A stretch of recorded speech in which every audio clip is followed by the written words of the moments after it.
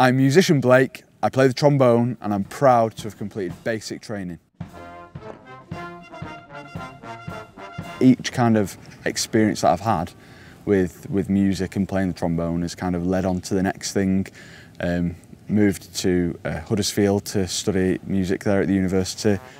It took me a while to get through my undergrad, but I've since returned using the Army Bursary scheme to conduct my Masters.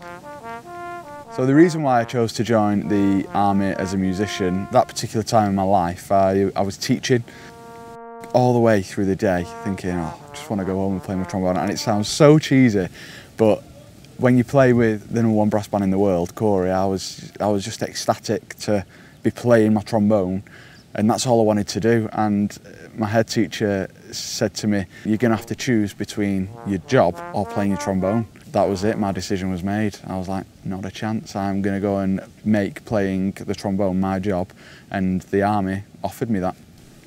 During my time preparing to join the Army, for me, the biggest challenge was my weight. At the time when I decided to join, I was over 18.5 stone.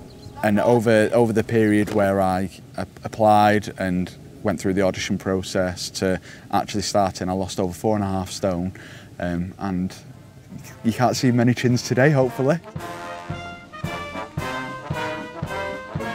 Before I started basic training, I was quite apprehensive.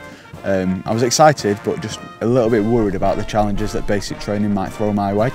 It has been hard, but I found myself often looking back at the day before and thinking, so I've just gone and done that and I'm still standing.